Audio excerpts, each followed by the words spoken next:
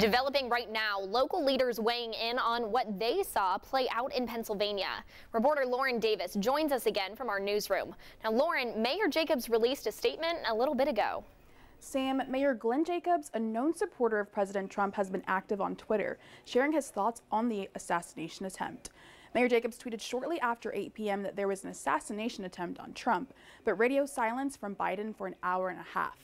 Biden's press conference began a few minutes after Jacobs' tweet. In a quoted tweet, Mayor Jacobs calls Trump the toughest man alive. Mayor Jacobs has even made a photo taken today at the rally aftermath of Trump, his Twitter cover photo. Sam? Lauren, thank you.